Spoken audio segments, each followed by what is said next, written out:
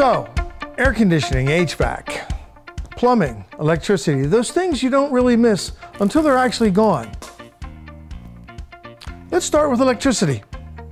When the electricity goes out, or a bulb goes, first thing you do is check the light bulb, make sure that it's a good bulb.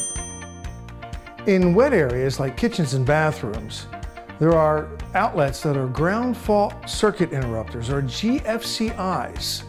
They will occasionally pop, and they're very easy to reset by the button. If that's not the issue, then it's out to the breaker box. And here at the breaker box, hopefully all of your breakers are accurately labeled so you know which one to check. Now keep in mind, when a breaker goes, it sometimes doesn't go all the way.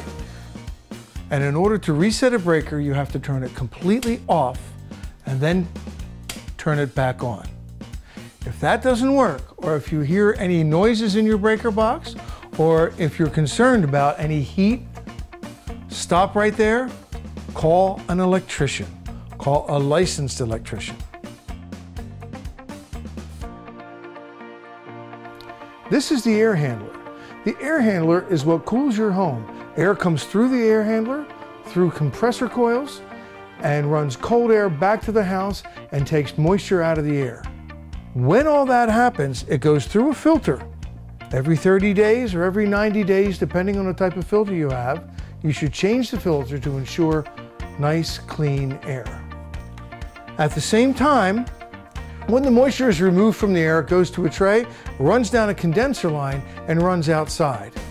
The condenser line can get clogged and should be flushed occasionally. When you flush it, pour a little bleach or a little vinegar, and follow that by maybe a gallon of water to flush out the line. Outside is the compressor. The compressor is a unit that compresses the coolant and drives it through the coil to cool the air in the house. Around the compressor, there should be no bushes, no shrubbery, no debris. It has to have full airflow in order to be efficient. If there's a problem with the compressor, do not try to fix it yourself. Call a qualified HVAC technician to take care of that for you. Know where your master water shutoff is before you need to know where your master shutoff is. If there's a leak in the house that can't be turned off, go immediately to your master water line and turn it off there.